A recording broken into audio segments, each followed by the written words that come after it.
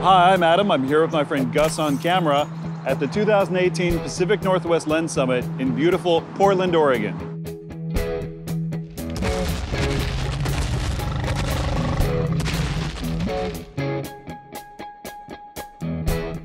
We're going to go meet with the biggest cinema lens manufacturers in the world, talking about vintage lenses, new technologies, and innovations for large format. Let's go check it out.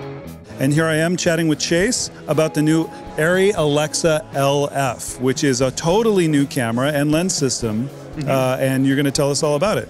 Yeah, and I think that's one of the key words with it is it's a system. It's lenses going along with a new camera, because we have a new camera with a larger sensor, a large format sensor, so about a little larger than full frame in terms of imaging area, so we need lenses that'll cover it. So we have a new family of lenses that we're showing here called the Signature Prime lenses. And so these lenses will be available in 16 different focal lengths, from 12 millimeters all the way up to 280. Almost all of them, except for the two longest ones, are going to be T1.8, so they're very high-speed lenses. And what we've actually done here is we have a new mount called the LPL mount, and with that mount we've kind of changed some of the dimensions in terms of flange focal and width to accommodate that bigger sensor, but by shortening the flange focal depth we're actually able to make very high performance lenses that are still very fast but also very small and lightweight. So you can see this is not much bigger than a Master Prime, 114 front diameter on most of them, just like a Master Prime. You have an interesting new texture on them, so it actually makes it so they're less slippery when your hands are wet, and they're made out of a whole new material, magnesium. So instead of aluminum, we're making them out of magnesium. That's a 30% weight savings. On average, these are 2+ pounds lighter than their equivalent Master Prime, but yet they have almost double the image circle, which is amazing. So it actually even covers beyond the LF sensor in terms of image circle, which is fantastic.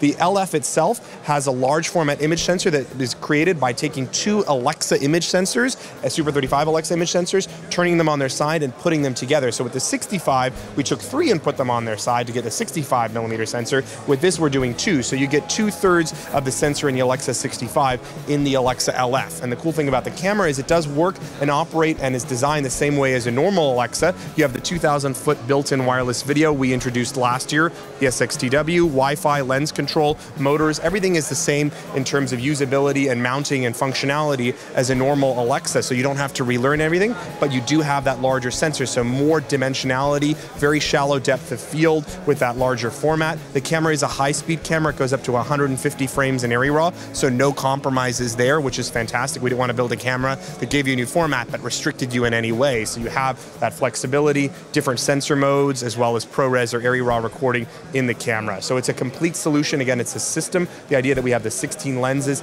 that beautifully match. They have a different rendition than, for example, Master Primes or Ultras. They're a little smoother, a little creamier. These are words that some of the DPs that use the lenses kind of describe them. So they have a totally unique look, which is fantastic. And again, the idea as a system is they go together with the LPL mount, but these lenses will fit on other ARRI cameras. For example, the Mini and the Amira will have an LPL mount, and the Alexa Classic, SXT, and XT can also take this mount as well. Hopefully third-party cameras will also be taking this mount and having them on their body, so you can use the lenses even on a third-party camera.